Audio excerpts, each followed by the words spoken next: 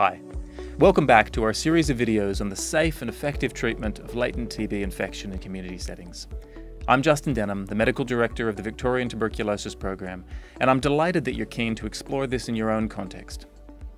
If you've been watching other videos in this series, you'd already have seen this management pathway, which has been designed especially for the diagnosis and management of latent TB in Australian general practices.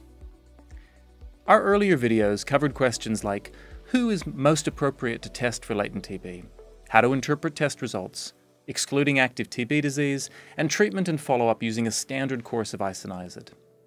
Now that pathway is still appropriate, and it can be used to help guide latent TB treatment in your practice.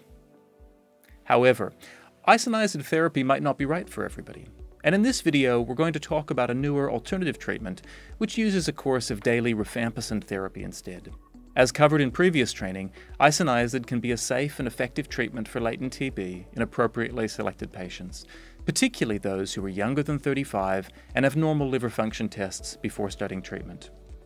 Those who are older or have existing liver function abnormalities, or who start isoniazid and experience side effects, can be recommended for referral to specialist ID clinics under the previous model. What we didn't cover in any detail was that when they arrive for review, many of these people would be offered treatment with a 4-month course of daily rifampicin.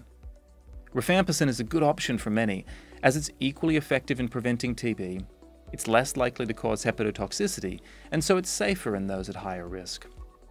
While it has its own potential cautions, which we'll touch on shortly, it's therefore often a good option for people in whom isoniazid isn't appropriate, and it may be the best choice for someone you're considering treating in a general practice setting, as it can be used within the management pathway you're already familiar with. The most predictable issue related to rifampicin is that this antibiotic is a strong inducer of hepatic enzymes, and so can interfere in the metabolism of other drugs. When starting rifampicin, it's important to always check whether other medications a patient is taking will interfere in this way, and there are online resources that allow this quite easily. Some of the most common drugs with important interactions are the oral contraceptive pill, prednisolone and warfarin, all of which can have decreased effectiveness when used with rifampicin. Sometimes these medications can still continue to be used together with other supports, such as dose adjustment or increased monitoring. I often find that the first dose or two of rifampicin is accompanied by some mild nausea, which tends to settle with continued use, and like any antibiotic, other side effects such as rash or itch, gastrointestinal disturbance, and hypersensitivity are possible. Finally, the red color of rifampicin tablets almost inevitably means that urine changes to be a reddish-orange color while on treatment. And occasionally this can also affect other body fluids, including tears. This isn't harmful, but patients must be warned about this ahead of time so that it doesn't come as a surprise. The dose of rifampicin for most adults will be 600 milligrams once a day.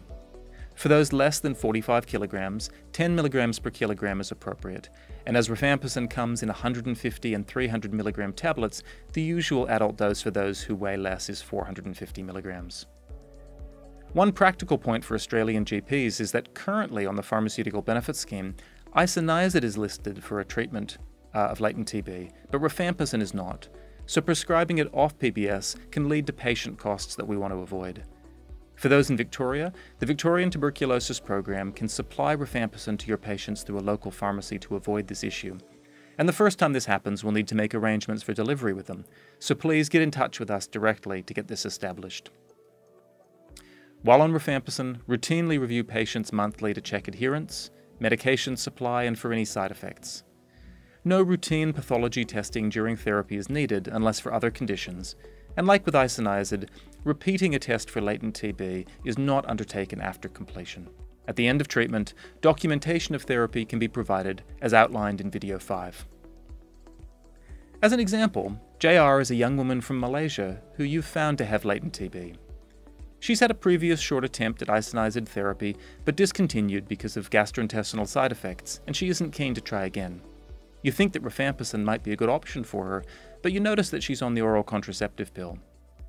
You discuss options with her, and you explain that the oral contraceptive is likely to be less effective while on rifampicin, including possibly some breakthrough menstruation, and it shouldn't be relied on for contraception.